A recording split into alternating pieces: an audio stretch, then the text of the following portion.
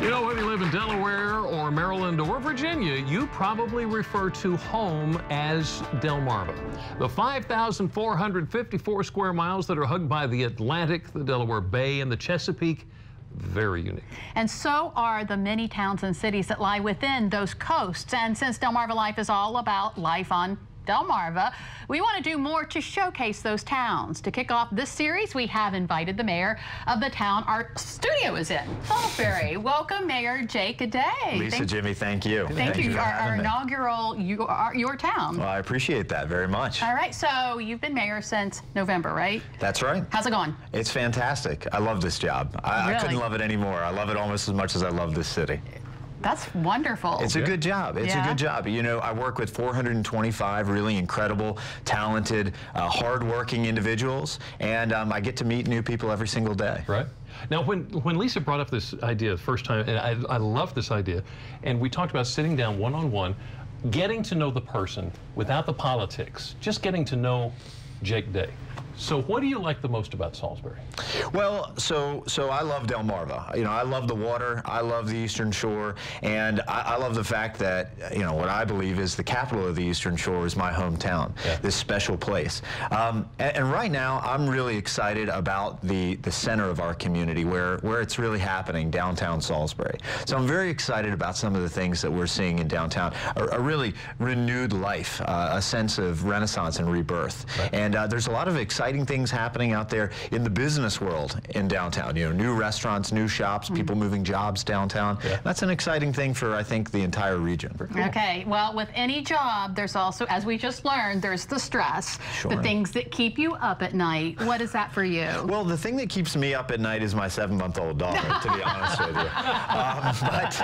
But she's actually a pretty good sleeper. That's not fair to her. No. It's worry about you know, keeping folks safe. It's worry about the budget right now. We're writing a budget, and that's nobody's favorite part of the job, but it's the tool to get great things done. So I'm very excited about that, but there are moments where I wake up in the middle of the night, grab my laptop, grab my phone, grab my pad and paper, and it doesn't make my wife very happy, and jot down notes and ideas for the budget. And change the diaper if need be. Change the diaper. I'm the guy who changes the diaper, you know, at night and early in the morning. I'm the guy. He's the one. There you go. We're always hearing mayors, we're always hearing politicians, we're always hearing city council talking about revitalization.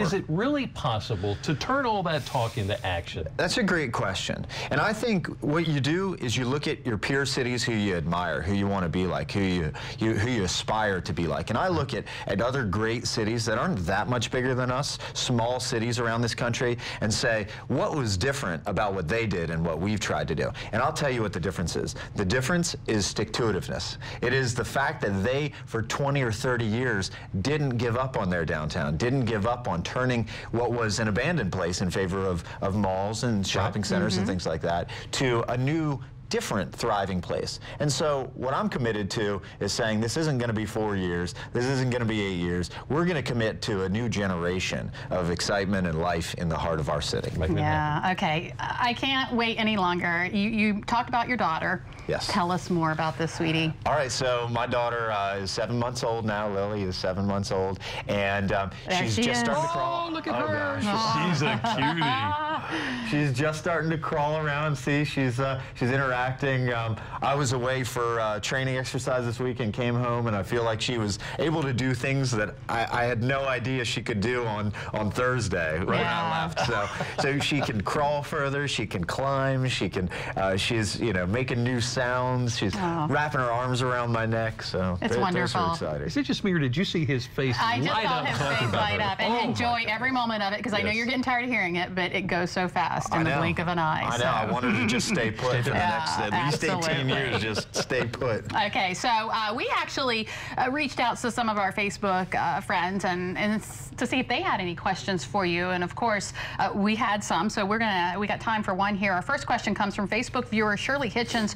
She would like to know if you would be interested in implementing a homeless prevention program where people currently staying at shelters would spend their days out of the shelters looking for jobs, pursuing education, additional opportunities? Well, Shirley asks a great question, and I think if people pay attention to me at all and listen to what I say, they know I'm an enthusiastic guy. I'm excited about Salisbury. I'm happy to see revitalization, things like that. But there are challenges, and if you're going to be in these positions, you have to be willing to tackle the challenges head on. And one of ours that you see, whether you're on Route 13 or whether you're near one of the shelters in our neighborhoods, you're going to see a homeless population.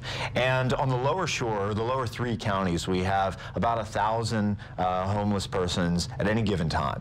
And that increases, of course, at certain times of the year, but about 1,000 people are struggling without shelter, without reliable, consistent shelter.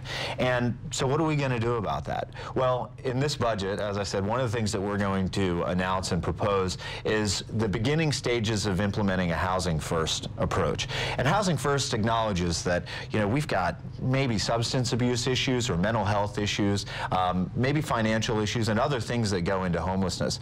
But the very first thing we want to address is giving them a home, is putting people in shelter. And then it goes from there. And it goes from there. And then you have to wrap around them other services. You have to wrap around them case management. You can't ignore those things. But Housing First says we're going to get the housing piece done first. Plan going on. We're trying. Hey, we're trying. We're not finished with you.